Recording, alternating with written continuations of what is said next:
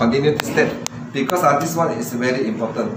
The women after period coming, the discharge problem, when the time period coming, got itchy, got odors, all this problem because the last layer cannot give you the breast ventilation. So we want to test, we just put the last layer in at the glass, and then we put a clean glass.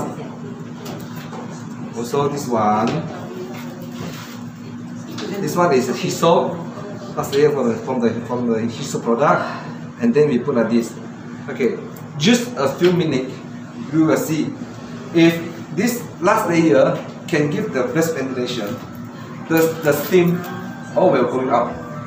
Okay, so steaming now. They can do what? At the back, maybe some people cannot look, cannot see.